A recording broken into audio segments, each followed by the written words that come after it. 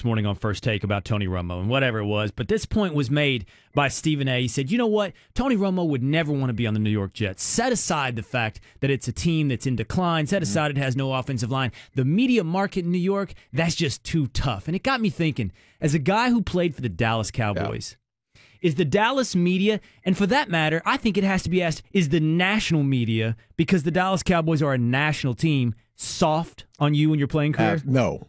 Not at all. I think it's probably one of the most stringent, media coverages you'll have in any sport, especially being the quarterback of the Dallas Cowboys. Now, I could probably get away with it. I won't get the scrutiny that the quarterback with the Dallas Cowboys would get. But when you're on that mantle with that organization, which we call America's team, you're going to get criticized every which way. And I think it's obvious with what Tony Romo has gone through his entire career, whether it be, winning games or losing games. He's always been the criticism has been flying his way regardless. I don't know if there's another quarterback in this league that's been critiqued as much as Tony Romo on the national stage. Maybe in there, listen, in New York, you may get Eli Manning, who will get some shots his way, or the New York Jets quarterbacks in that market. But nationally, no one's been criticized more than the Cowboys quarterback, and especially Tony Romo over the past 13 years. So why would